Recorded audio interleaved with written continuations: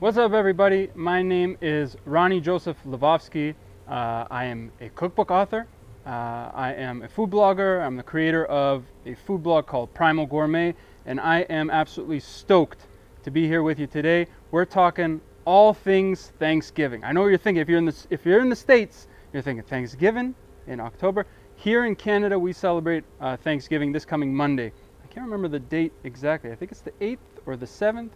My brain is all over the place. I've been cooking turkey all day long, so I've lost track of date and time. So we're talking all things Canadian Thanksgiving, and it's an honor for me to be here with you today. It's really a joy and a privilege. I am such a fan of Traeger grills in general, not just the grills themselves, which I've been cooking on personally for about 3 or 4 years now. It's all I cook on outdoors. But more so the community. Like many of you who are watching, I consider myself as part of the Traegerhood, and it's a great community to be a part of. It's very, very welcoming, and everybody shows a lot of love when you're cooking on your Traeger. And it's all about, you know, keeping it very fun and light and feeding your family really delicious food.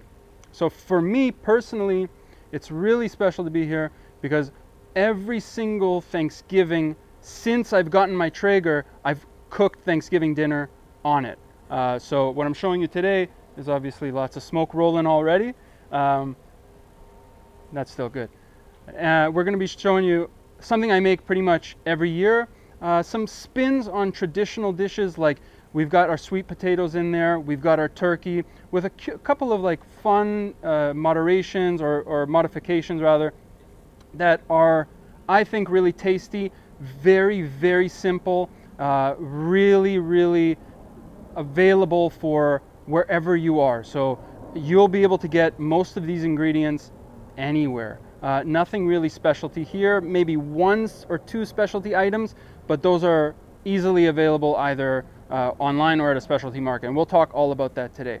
So I'm stoked to be here with you today. I want to thank everybody for joining me.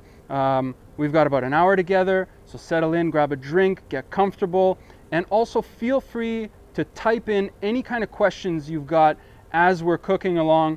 I've got my cameraman here, Colin, on the 1s and 2s. The Traeger team is behind the scenes. We're all here, ready and prepared to answer your questions. If you've got them, fire them away, and then we'll find some time in between the recipe to answer those and, you know, talk a little bit back and forth. So what we've got today are a smoked spatchcock turkey. If you've never done a spatchcock turkey or you don't know what that means, we're going to talk all about it. I'm going to tell you why I personally love it. It's the only way I cook turkey since I've done it. It is by far, I think, the top solution, especially if you're doing a lot of things at once like I tend to do. It cuts down time and whatnot. We're doing a beautiful whole roasted cauliflower, which is a recipe from my cookbook. That cookbook is called the Primal Gourmet Cookbook. This is an adapted version, so everything is done on the Traeger. And that cookbook is available everywhere books are sold, in case you're wondering.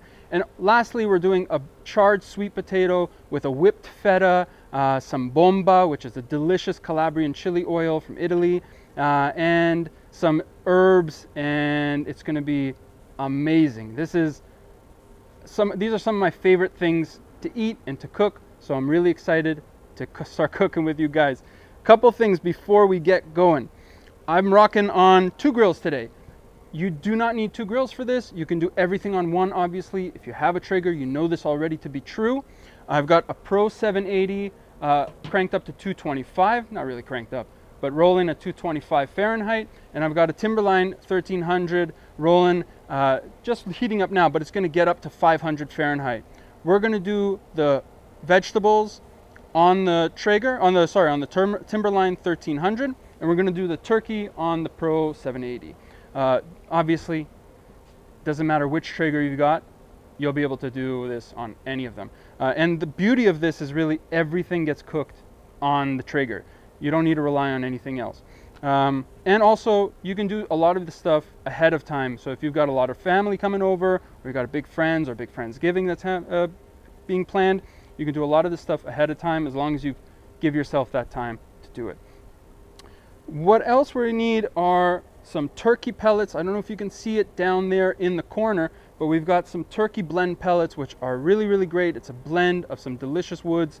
And then in each turkey blend pack of pellets, it comes with a turkey brine kit. This is such a lifesaver. It's a ready to go brine kit. We're going to talk all about brines, and also a spice rub. I kid you not, I've got a turkey that's already done. I have never made a turkey that looks this good. It's epic. So these come ready to go in your turkey blend pellets. So grab a bag of those now if you can, especially if you're in Canada. You know, Monday, it's Friday today. Monday is coming up real quick. So get out, get to your local retailer, your local stockist, or check out the Traeger site. Maybe they can deliver it to you, but this is a real game changer. They're super, super flavorful, really, really convenient, and we'll show you how to go with those. And then the other things we need, aside from the grills, the pellets, obviously, the brine kit, is a meat thermometer. If you want a really great turkey and you don't want to stress, I highly, highly, highly recommend you get a thermometer. I'm using a Meter Plus. These things are next level. They pair with your smartphone, and you get all kinds of readings on there. So you'll get, you can set a target temperature. You can get ambient temperature readings all to your phone. And the really cool thing about the Meter Plus is it gives you an estimated cook time. So it calculates the ambient temperature, the target temperature, and then the temperature inside of the meat or protein you're cooking, and it'll calculate automatically a target cook time. An estimated cook time of, say, 2 hours, 3 hours, an hour and a half, and then it'll send you notifications for when your food is ready to come off the grill. It's super, super interesting and convenient and useful. So if you don't have a Meter Plus, get one. I highly recommend them. It takes a lot of guesswork out of cooking a turkey, because as probably we all know, if you overcook a turkey, it's a sad, sad day. There isn't really much going back after that. So you definitely don't want to overcook it and dry it out. And having a great meat thermometer is ideal and clutch for that. So definitely have that handy. And I should mention also that for the vegetables, for the roast cauliflower and the sweet potato, I'm using some apple pellets. You can use any kind of pellets for the vegetables, and even, you know what, you can use the turkey pellets as well, especially if you're cooking on just one grill. I don't think there's really a need to swap them out, especially because you're cooking the vegetables at a higher temperature, so you have less smoke delivery. You won't get as much nuance in the flavor. You'll just get a really delicious wood-fired flavor on the vegetables that you won't get otherwise. So any type of pellet works for the vegetables. If you want a different pellet for the turkey, you can use a cherry wood or an apple wood or a pecan, something softer, not too heavy. I personally don't like a mesquite or a hickory. It's a little bit heavy in terms of the smoke flavor, but an apple or a cherry works really, really well if you don't have the turkey blend pellets. All right, so we're just going to get started. First thing we've got to do is get to work on our turkeys. And you'll see I'm putting on some gloves here. You don't got to put on gloves, but I'm cooking outside, as you can tell. Did I mention I'm in Toronto? So we're here in Toronto, Canada. We got really, really lucky today. It's October. I'm wearing shorts. It is a beautiful, beautiful day. It was supposed to rain. It didn't rain. The Traeger gods have blessed us with a beautiful day to cook. So here I have a raw turkey. All right. I have grain-fed, Mennonite raised, pasture raised turkey. It is about as good as it gets when it comes to turkeys. It was slaughtered on Tuesday. I picked it up on Wednesday. It's super fresh. And this is really, really important, because if you're gonna pick a bird, I highly recommend you get it from a local source, from someone who is raising them humanely. The flavor is better, it's better for the environment, and also you're supporting local farmers and local butchers. If you can't get it farm fresh or farm direct, head to your local butcher. I got all my turkeys from my local butcher, and they're great. Like, you can't be beat. The other important thing is everybody wants a showstopper turkey on Thanksgiving. You really, I think, don't need a huge bird. I would rather personally get 2 12-pounders than 1 24-pounder. And the reason for that is I find that the smaller birds have a more concentrated flavor or a better flavor. They're a little bit less gamey or tough in texture, and also they're just easier to handle. Like, you don't need a humongous brining vessel for a smaller bird, and I'll show you some ideas and tips for how to brine the bird also. So if you can get a smaller bird, get a smaller bird. Now, we are going to spatchcock, but before we do that, obviously, turkeys normally will come with the giblets inside. So you'll get some things like some organ meats, some offal, like maybe some kidneys or some livers, maybe the butt, which is pure fat, maybe a heart, and also a neck. Don't throw these out. I urge you not to throw them out. Put them in your stock to make gravy. You'll get so much flavor out of them, or just keep them for any kind of stock in general. Like, make a turkey stock with this, and then make a turkey stock with the bones after you've done smoking and roasting the bird. It's super delicious, and the flavor of that smokiness will come through, and it's going to give you a lot of flavor. So set these aside. Don't toss them. I really like them, and also when you don't toss them, nothing goes to waste. So we've got a bird here that is ready to be spatchcocked. Spatchcocking, if you aren't familiar with it or if you've never heard about it, literally refers to removing the backbone and butterflying the bird. So as you can see, we've got a whole turkey here. What we want to do is we want to remove this backbone entirely, and this too, just like the giblets and the neck, we're going to set aside for a homemade stock and a homemade gravy. Now, this is going to give you a lot of flavor. So don't toss this. It's very valuable. You can also do what I sometimes call a half spatchcock, where you just spatchcock one side and keep the other side intact. So here's what we're going to do. You got two options. One, you can grab a pair of kitchen shears. I personally am not crazy about kitchen shears. They're really awkward, and as you can see, I've got to push down really hard to get on it, so to cut through the bone. You can do it this way. I don't like it. I'm going to show you an easier way. You're going to get a very sharp knife. You want to make sure that the knife is something that is both sharp and also durable. So if you're using something like this guy, which is a really thin Japanese blade, not for that, not for this. Get something that is really heavy duty and sharp, and all we're going to do is we're going to set the turkey on its neck. We've got a stable base now. And we're going to take our knife and we're going to make an incision and cut through downwards like this. And you'll see it happens really simply and easily. I don't need much force. And all of a sudden I've got one part of the turkey backbone open and ready to go. So now, same thing with the other one. Very carefully grabbing the knife really firmly and making sure we got a good hold of the turkey in general. We're just going to slowly slide down the turkey. You don't need much force, as you can see. You're going to let the knife do the work.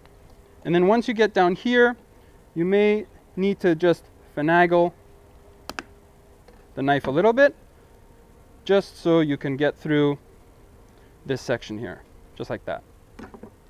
Simple. So we've removed the backbone, and that's pretty much it. We've got one more step. And the other step is we just want to put the bird breast side down. And you'll see here in the middle, there's a breastplate. And in order for us to butterfly the bird, we just want to make a little incision and then crack it open, just like that. And now we can flatten the bird. turkeys have a very thick membrane here. So I'm just going to score this, and that's going to just free up the bird a little bit, make it a little bit more pliable. If you've got a little bit of skin connecting there for when they pack the bird, you can do that. And then if you've got like a little piece of bone poking out here, you can just butcher that off ever so gently, like so. There you go.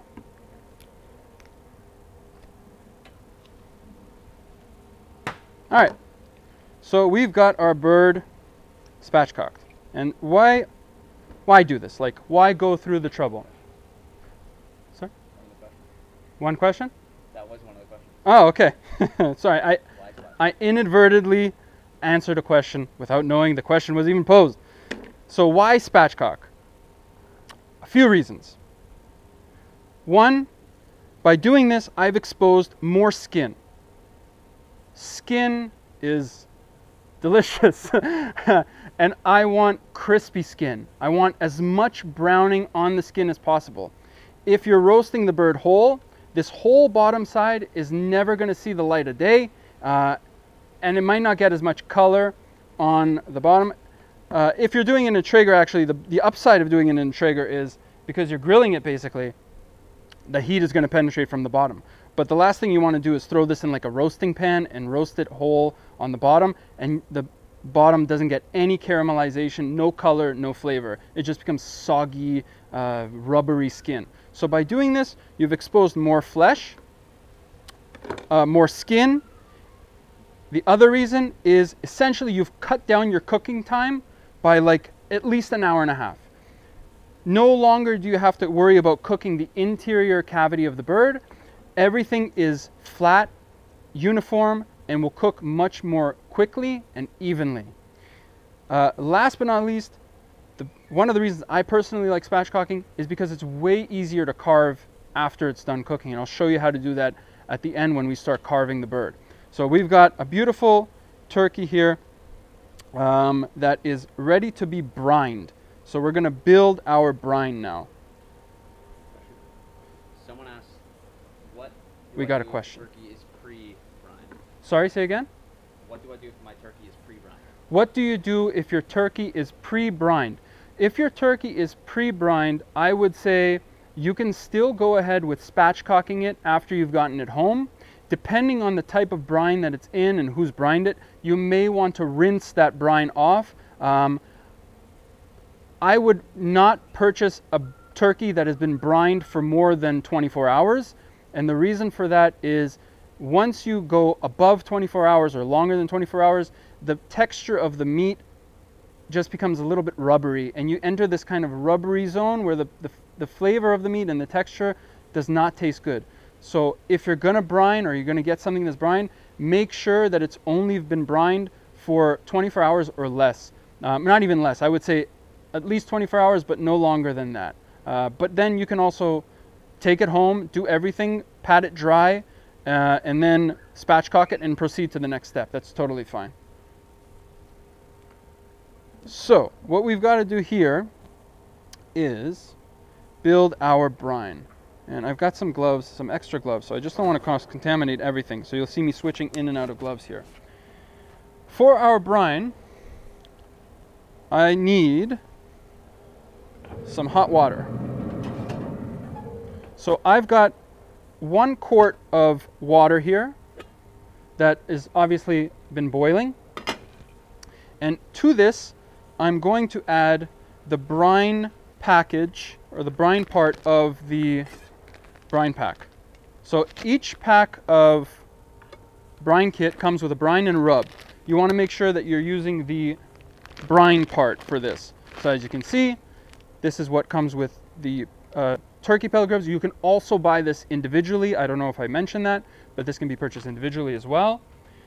So this is the rub, this paprika red delicious seasoning pack, and this is the brine.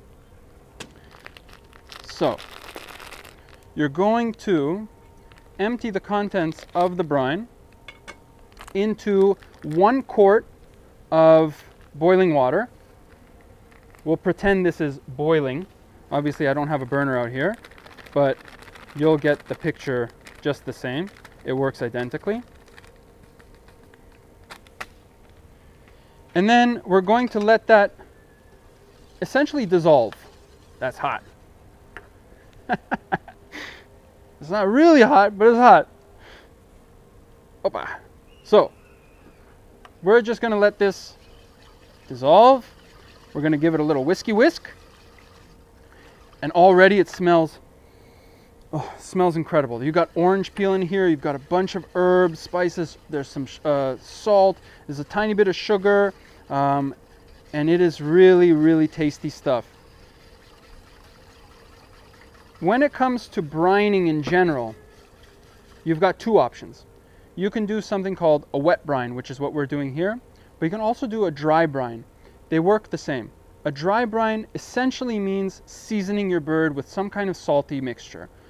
You can season the bird like this with this brine kit. You can just take the seasoning and just spread it all over the bird.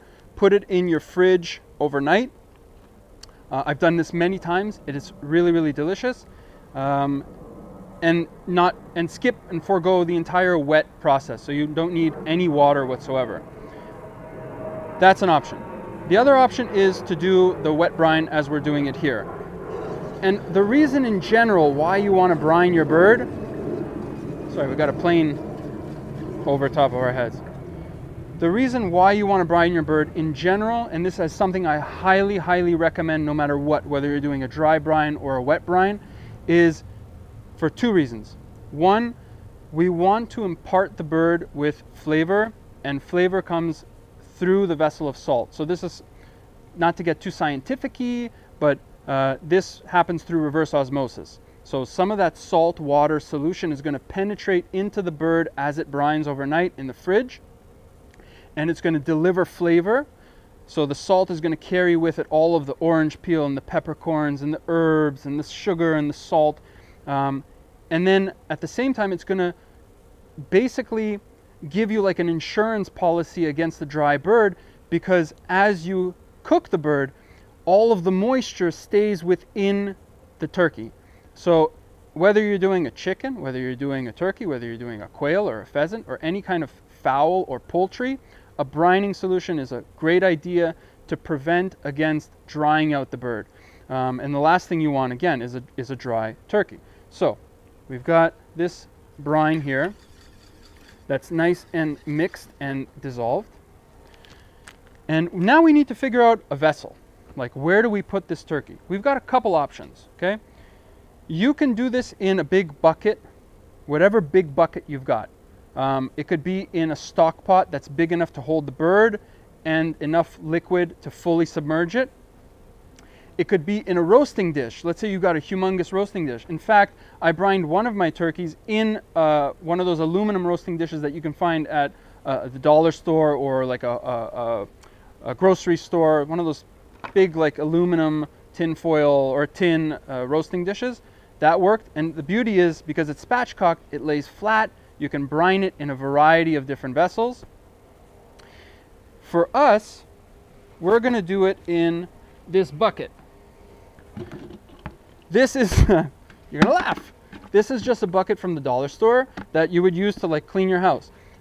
I've washed it with a lot of soap and water. It's perfectly clean. That's the big important thing. Make sure it's really, really clean before you use it for any kind of food related thing. But essentially it's just a tub that you're going to put your turkey in. What I recommend is whatever you get, make sure you can fit it in your fridge. Another option is to do it in a cooler. So if you've got a big cooler, either a styrofoam one or a big cooler, whatever the brand is, you can do it in there. If you've got a 25, 30 pounder turkey, that's probably the best place to do it because it's really big and it'll fit. But something like this, as you'll see in a second, is perfect. So all I'm going to do is I'm going to dump this mixture, this brining solution, into the bucket, like so. And then we want to basically dilute it. So I've got 1 quart of water with the brining solution, or brining mix, and I'm going to add 3 quarts of water, cold water. That's going to go in so that we have obviously enough water to cover the turkey. It doesn't matter how much water you have, as long as it covers the turkey. You want the turkey to be fully submerged. And it's very important that you let this liquid cool down before you add the turkey, because if you just pop it in there, you're going to start cooking the turkey. It's hot water. So one trick is to just fill it up with some ice, and be careful here because it'll obviously splatter everywhere.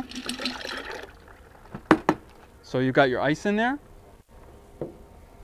you've got your brining solution, you've got your water, and now we just need to get our turkey. So I've got some gloves,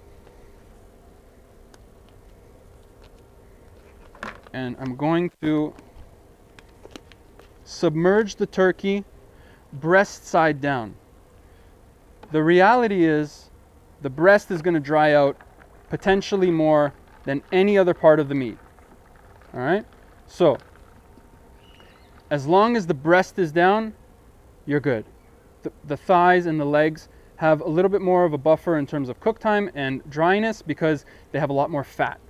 So that's ready to go. This you've got to pop in the fridge for 24 hours or overnight. So let's say overnight to 24 hours. So minimum brining time, I recommend 8 hours. No longer than 24, or as mentioned, you enter into that kind of like rubbery turkey texture zone, and we don't want that. So I'm going to put this aside here. It's cold, it's great. We have any questions? All right, so we're going to keep going here. I'm going to set this aside, and I'm going to ask Colin to give me the brined bird here. Thank you, Colin. So we've got one that's ready to go already. Man, time is flying. All right, let's move quick.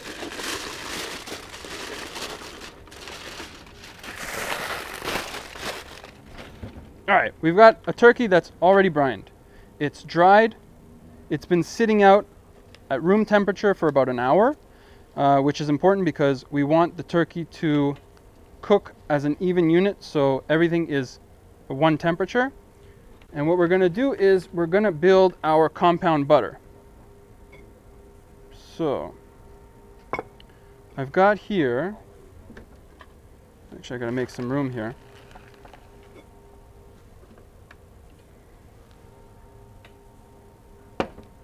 There we go.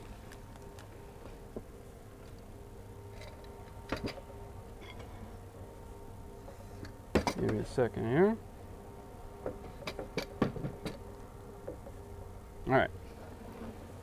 I've got here some herbs. I've got some parsley, some rosemary, some thyme, and some sage. And we're going to build a really simple compound butter. For the sage, I'm just going to take off the lower stems. The upper stems are fine. The soft ones are perfectly edible. And same thing with the parsley. All right. Now I'm going to essentially roll this all up, and we're going to chop it up really finely. You can do this in a food processor as well, no problem. But while I'm chopping this, Colin, we got any questions from the audience? Someone said, how do I get crispier skin on a turkey? All right, so we'll talk about that, and that's one of the things that we're going to do in this recipe here. And if you're going to start off with smoking the bird, I definitely recommend kicking it up, or kicking up the heat at the end to finish, which is exactly what we're going to be doing here. And that's going to render out some fat, and that's going to crisp up the skin. So you'll see at the end of this, I'm going to show you a truly beautiful crispy skin turkey. You won't believe your eyes. Where's my bowl for the butter? Blue butter right there. I should have had a clear glass bowl here with the... Oh, you know what? I use this one. All right, so we've got here all of our herbs chopped up. So we've got the rosemary, thyme, sage, and rosemary, thyme, sage, and parsley. I've got some beautiful grass-fed butter here that's room temperature. If you want something that is not well, technically not dairy free, but less dairy, for example, you can use ghee. This is ghee. It is essentially butter that has been cooked down to the point where the dairy solids can be removed. So it's 99% dairy free, virtually dairy free, not entirely because it's obviously made from butter itself. But it's a great option if you want to keep things paleo or Whole30. If you follow either of those protocols, you can use ghee instead of butter. I'm using butter just for the sake of using butter, to be honest.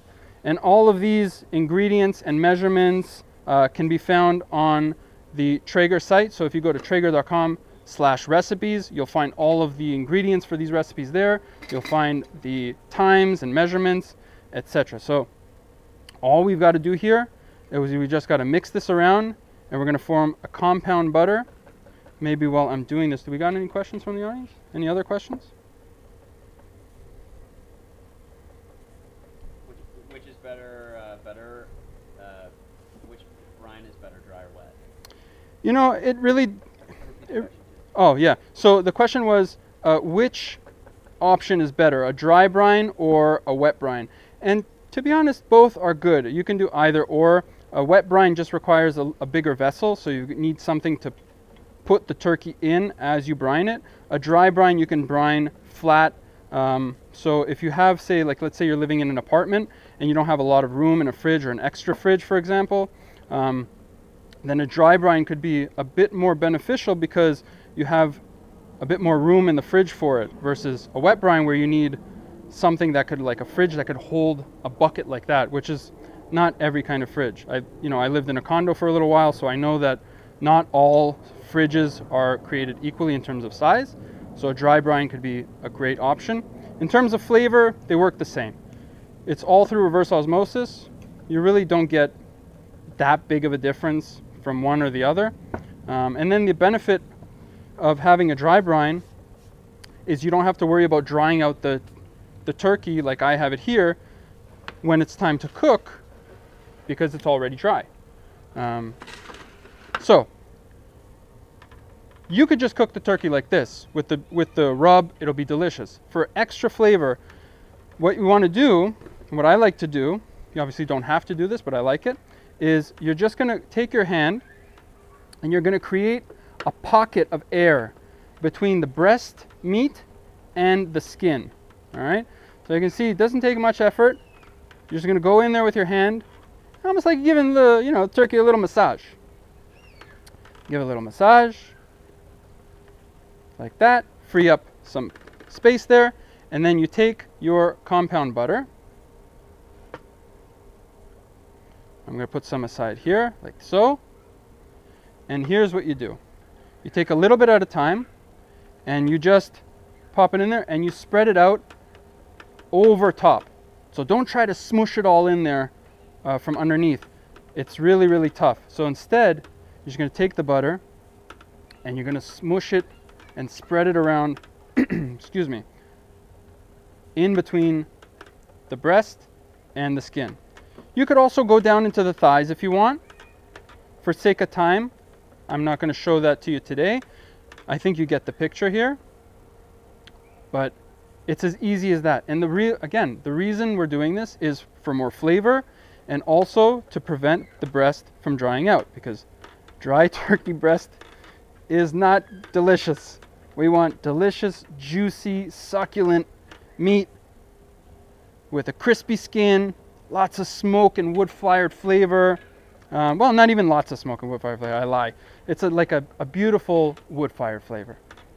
Someone asked salted or unsalted butter for this? Ah, great question. Salted or unsalted butter?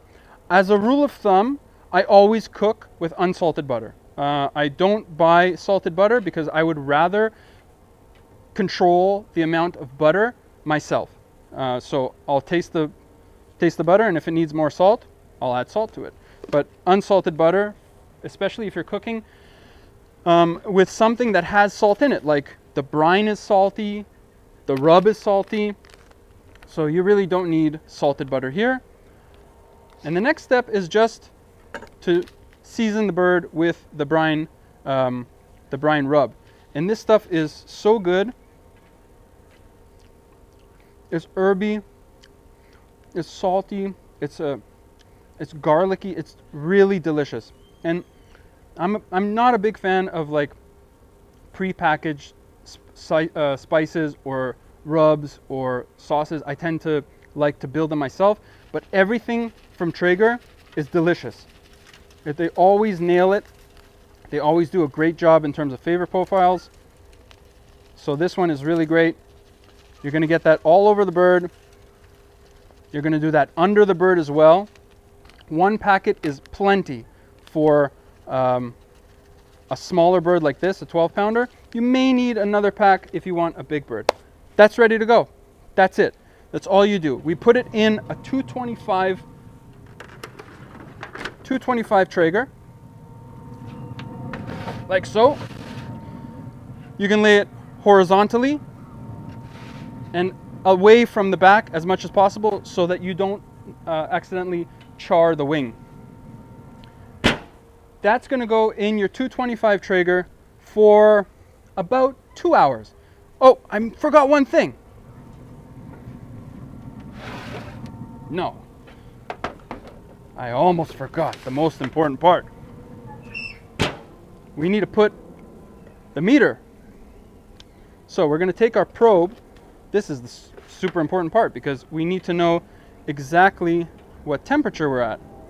And this is going to let us know that. So we take our meter, take our gloves, take our meter, and I want to insert it into the breast, the thickest part of the breast.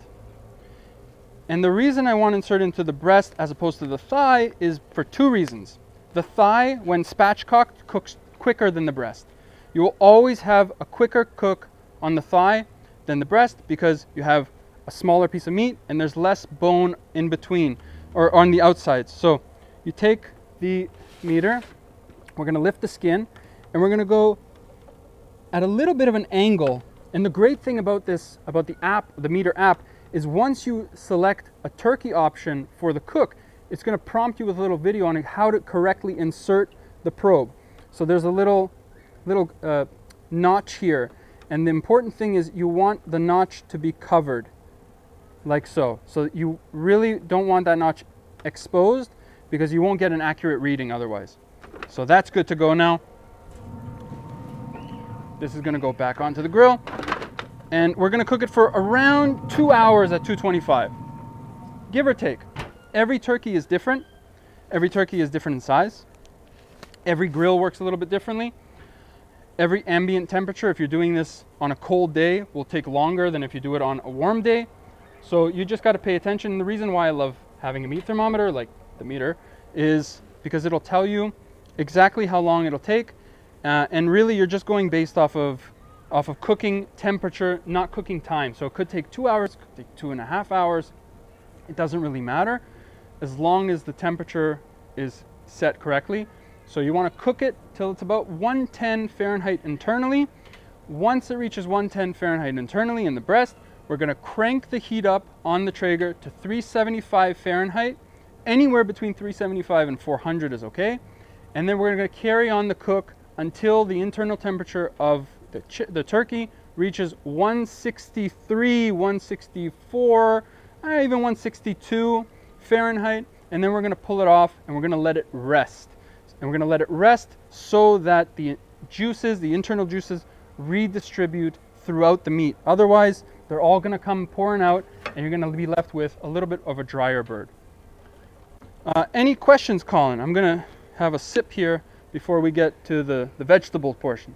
Someone said, should you smoke the organs before using them for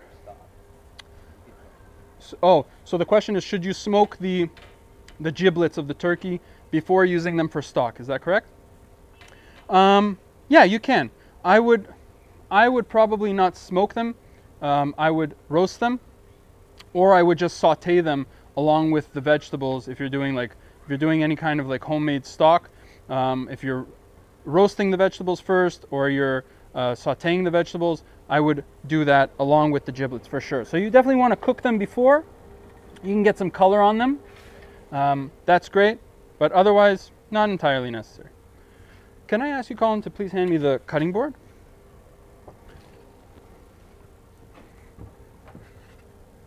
All right, the rest is really easy breezy. Could not be easier, in fact. Thank you, sir. Okay. For this part, we've just got some veggies to handle. And these come together really, really simply. First up, we got some sweet potatoes. I just got a couple here. You can use 3, you can use 4. I recommend going smaller size so they cook a little bit quicker. These are going to go onto a 500 Fahrenheit grill, and I like to position them towards one of the perimeters, so the back or the front where the grill gets hottest. If you've cooked on your Traeger for a while now, you know that there are hot spots. The back or the front perimeter or even the edges are where it gets hottest, and you want these to char. These will cook between 35 and 45 minutes at 500. You just want to cook them until they're black all over and fork tender in the middle. So these are going to go on. Done. There's your veggie handle right there. The other thing we're going to do is the roast cauliflower. I have a blanched cauliflower here. It's just been blanched in some salted water at a rolling boil for about 10 minutes. The reason I'm doing that is because I want, just like the turkey, to introduce some saltiness into the flesh of the vegetable, into the deep centers. If you were to just roast this on a grill, the exterior would get nice and charred, but the interior would be hard as a rock. And if you kept cooking it on the grill until the interior was soft, the exterior would burn. So what you do is you just par cook it or blanch it in salt water, and then you pull it out. You let it be cool enough to handle. You drizzle it either with some olive oil, you could rub it with some ghee, you could rub it with some butter. All variations work. And then you're just going to hit it with a little bit of salt on the exterior, okay? Just for some extra flavor. This also we're going to pop onto the grill at 500 Fahrenheit until it's charred and blackened all over. And I'll show you exactly how that looks. So the cauliflower, unlike the sweet potatoes, can go in the center of the grill because if it's towards one of the back or front perimeters, it could char on the underside. And then I'm just going to pull this one off. I got my spatula here. And when it comes off, it is absolutely gorgeous. This is one of my absolute favorite things to cook, to eat, to serve. I don't know if you can see that, but it's beautifully charred and crispy on the outside. It opens up like a flower. If you can get a cauliflower with the leaves still on it, like a farm fresh one, it doesn't make for any better presentation. You won't get a better presentation than that. I leave the leaves on solely for the purpose of presentation because I just think it looks really cool. And it's a beautiful roasted whole cauliflower. To finish, you can hit it with some extra virgin olive oil just to jazz things up a bit. Maybe a little bit more flaky salt. And you can serve it just like this. I kid you not, your family will go nuts for it. You could stick a knife in it, make it look really cool. You could hit this with all kinds of sauces. Tahini, hot chili oil like this one. In fact, you could do the exact same thing we're going to do for the sweet potatoes with the cauliflower. So I'm going to show you exactly how to do that. You would just replace the sweet potatoes with the cauliflower. So once the sweet potatoes are nice and charred through the magic of television, we have some here, you'll see that they're nice and blackened all over. They're super, super soft in the middle. Like you can just easily pierce them with a fork. That's how you want them. And then you'll let them rest a little bit once they come off the grill. And you'll just see they peel like a candy wrapper. And inside, it's literally like sweet, sweet, sweet potato candy. It's so, so good. They're delicious. They caramelize on the inside. Like, I don't know if you can see that color there, but they're super caramelized. They're super sweet and intensely flavored. Can you see that, Colin? Well, Colin can see it because he's sitting right here. What about the folks at home? Can the folks at home see it?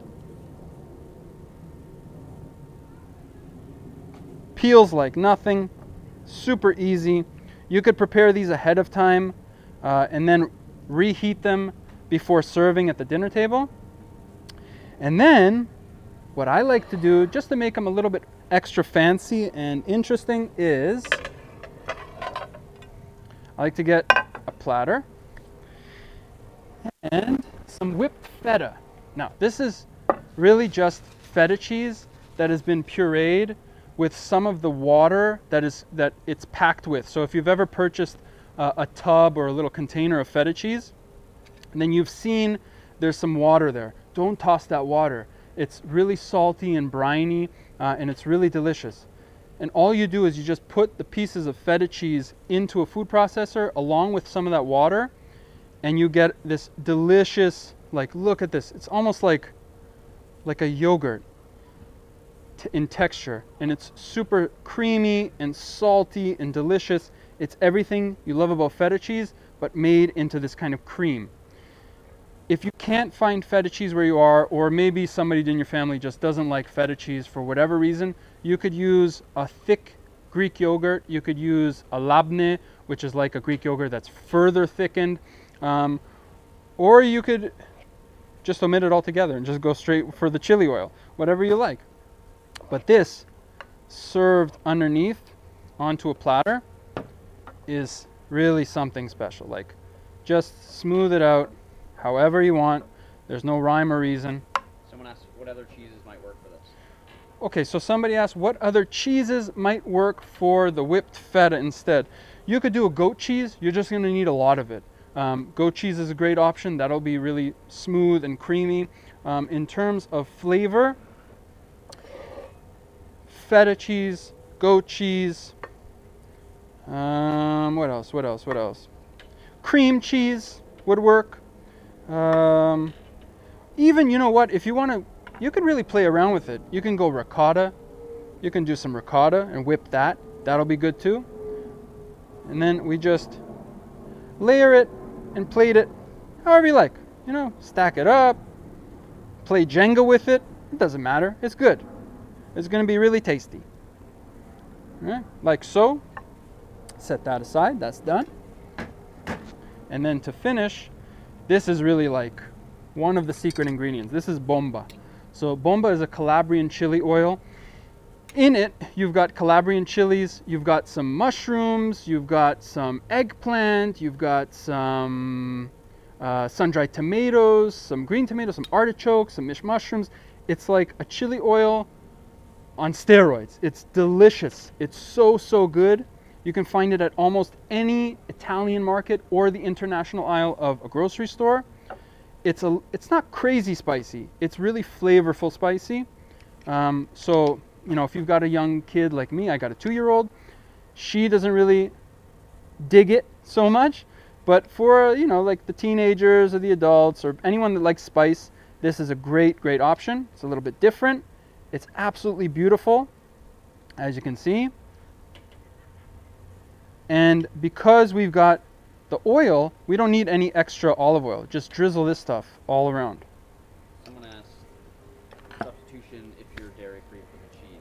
So substitution for dairy-free for the cheese, yeah, tahini is a great option. So somebody asked, what is a substitution for the whipped feta if you're dairy-free? You could definitely do tahini and this kind of chili oil. You could do just straight chili oil. You could do a coconut yogurt. There's a recipe for coconut yogurt, coconut milk yogurt in my cookbook that is really, really easy and simple and delicious. That would work. So I would say coconut yogurt. Even, you know what, in the States, not so much in Canada, but in the States, they have really, really great almond milk products. So you've got great almond milk cream cheese that is like, tastes just like regular cream cheese that is delicious. So look out for those. And then you can, you know, if you're not worried so much about paleo or Whole30, you could do some vegan cheeses. You know, if you want to go rock with vegan cheeses, rock with vegan cheeses. You know, you're the boss applesauce. You got to eat it, right? So over top, we've got some fresh dill and some fresh mint. And the mint really just like brings this stuff to life. Really, really delicious. It's bright, it's fresh, and it's beautiful. So not too much mint, because mint is Pretty powerful stuff.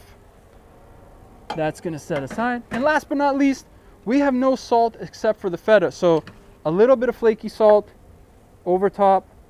And you can, if you don't got flaky salt, you're not fancy like me, you know, you don't got flaky salt, you could use regular kosher salt. Something preferably that is a bit thicker, because you get those beautiful crystals on top that is like a pop of salty crunch that is really, really special. So look at this. We've got 2 recipes down already, and a couple minutes to spare. So sweet potatoes are good to go. We got cauliflower that's good to go. The only thing that's left is the gobble gobble turkey. So we need to get our turkey out here. My man Colin is gonna hit me up with a cooked turkey right now. Thank you, sir. Oh man, this stuff is so good. I could eat this stuff by the spoon. Thank you, my friend. I'm getting pretty excited here. Let's make a little bit of room, just so we don't knock anything over. All right. All right. Okay. There we go. All right. Here we go. I like how I had to put cooked. I marked cooked on it so Colin would know exactly which which foil packet to hand me. Da, da, da, da, da, da. Oh, here we go. We got a... Oh, yes. Yes, sir. Look at that. Beauty. We got the meter in there. We're going to pop that out. We don't need that anymore. That's done its job. We're going to get a knife nice and clean so that we can carve this baby up. Any questions from the audience, Colin? Someone asked how long you cook the cauliflower for. Great question. I completely forgot. The cauliflower will cook for about 40 minutes. And again, if you missed anything in terms of temperatures or times or ingredients, you can head to Traeger.com/recipes, or all of the recipes are on the Traeger app. And also, if you want to come back and revisit this video at another time, it'll be on the Traeger app as well, and saved to the YouTube and Facebook channels. So to carve, we're going to separate first. This is really difficult. I don't know how to show it on camera, but we're just going to slice down at an angle that's parallel to the direction of the breast here. All right, so you see this, it's almost like it's telling you where to cut, like so, right? And it should slice pretty easy. You might encounter some bones, but you know, if you got a sharp knife, don't worry about it. There you go.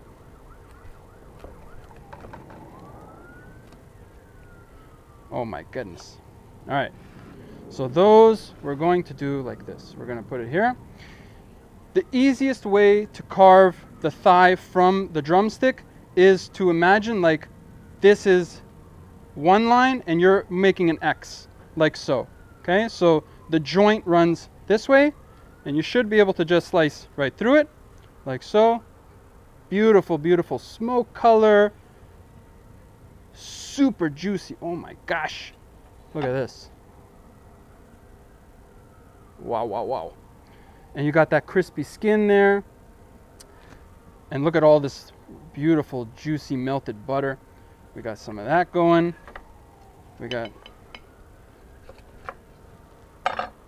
that one done. We're going to set that aside. For the breast, set this aside. For the breast, just want to make sure that doesn't fall over. We're going to go straight down the center. All right? The breastbone here, the breastplate, is way tougher on a turkey than a bird or chicken. So what we want to do is we want to just kind of follow the line of the meat from the breastplate at an angle. So the incisions I'm making are like so. All right? Like so. And then, you know what? People are going to, I feel like people at home are going to be like, this guy's not wearing gloves. Who's going to eat that stuff? His hands are all over it. So I'm going to put on some gloves for you. to be honest, it's just my family eating this stuff, so they have no problem with me touching the food. But obviously, if you got like, you know, friends coming over, you might want to put on some gloves for this part. The easiest way to separate after this point is to use your hands.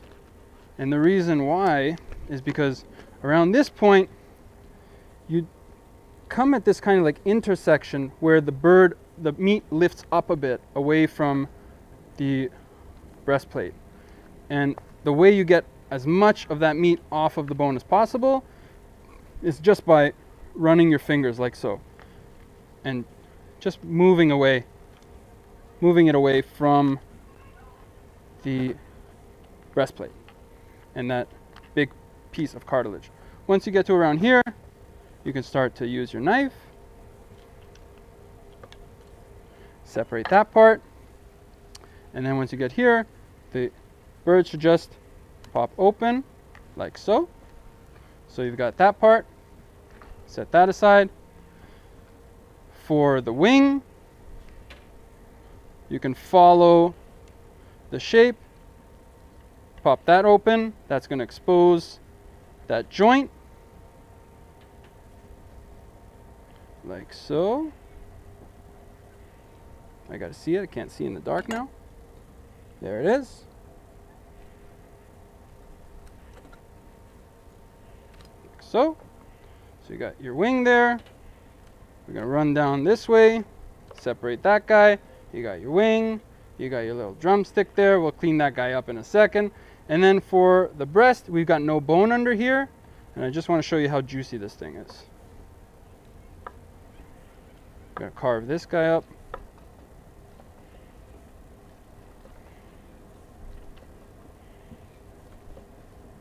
Any questions, Colin? How long do you let the turkey roast for? Roast? Rest. Oh, so you can let it rest at least, you know, I would say like, you know, at least a half hour. And then if you're worried about like, oh, look at that. Just look at it. You see the juices? Can you see the juices, people? It's juicy. And you got the beautiful skin and compound butter. Back to the question. How long do you let a turkey rest for? I would say a minimum of 30 minutes to an hour. The beauty is if you really want to let it rest longer, you can. The secret, the magic to Thanksgiving is hot gravy or hot chicken stock. And if you have hot chicken stock, you can pour it over the meat that's carved at the table and it'll warm it up immediately, and then you won't have to worry about a cold turkey being served. So look, we've got the drumstick from the wing, we've got the thigh. If you want, you can tackle, you know, getting this off the bone. I won't do it for sake of time, but you got the thighs, which is my personal favorite part. You got the drumsticks, also my favorite part, and then you've got the other breast, but I've shown you how to do that with the first one, so I figured you guys can manage the rest. Can I hand that to you, Colin? Thank you, my friend. So if you want to plate this up, here's how I like to do it. I just need some space here somehow. I do it like this. I'll hand that to you. All right, so let's plate it up a little bit. So we're going to take the breast. We're going to pop that a little bit of an angle, give it some nice presentation, like so. Tidy that up. Put the wing there. Put a little drumstick there. Little wing there. Little thigh, like so. Another drumstick, like so. And this one, I need a bigger platter. This one's good. We're going to set this aside. But you get the idea. We're going to bring the plate over here. Give me 1 second. I'm going to tidy this up.